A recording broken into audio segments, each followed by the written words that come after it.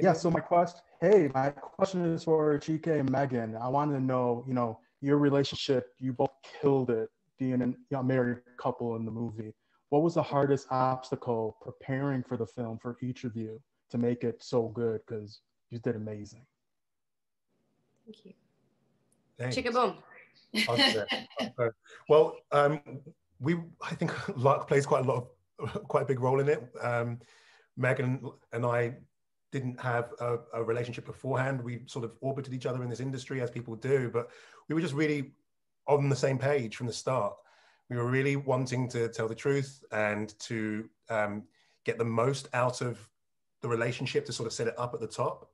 And I think I felt very, very, very fortunate that I was just in good hands and in good company, because as the aggressor, as the person who is sort of putting this pressure on Megan's character, it's not easy for me as a person to do, but as an actor, it was a really lovely challenge. And it was always met with just the best stuff to come back with. So it was just a really nice, acting exercise almost, and a nice creative challenge first and foremost.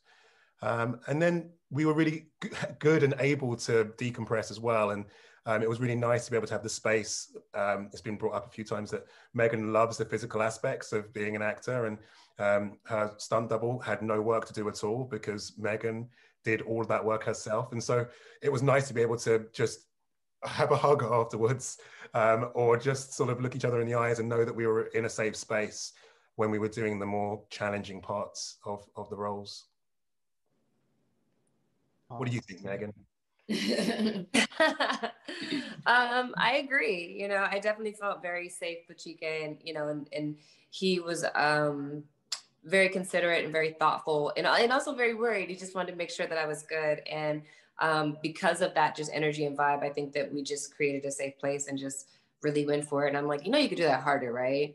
I'm like, just go for it. It's fine. I'll survive, and that was great. And that made it fun. And then instantly we definitely just had, a good vibe, good dynamic, good chemistry, and really looked for, before Ed and Jade got to this place, why did they fall in love? What was the vibe? What was the energy? What was the dynamic, the quality of their relationship before it became this?